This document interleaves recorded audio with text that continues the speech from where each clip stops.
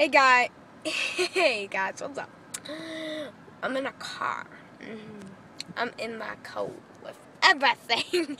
Alright, so today we're going to be talking about The Walking Dead. Season 3, episode 15, The Start for Life.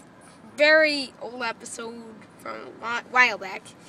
And anyway, this episode was released in March, and spoiler alert, Merle dies in this episode. But a lot of people want to know, was Merle's death an accident, or when he went to go kill the governor, did he kind of know he was going to die? Was it a suicide mission? In the talking dead of that episode, the actor of Merle, Michael Rooker, said, quote, that he thought Merle just wanted to go and take that governor and get out quick. But I think that Merle went and he kind of knew he was going to die. There was 20 guys and it was only one of him. And I think that's part of the reason why he got drunk and loud freaking music and crap.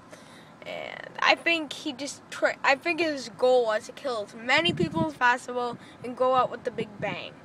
And he went out awesome too. So it was a very good episode, but it could have been a season finale. It was really nice, but of course it wasn't. Welcome to the Doom Wells. Alright guys, so that's my fault. What do you guys think? Leave in the comments below. See you guys.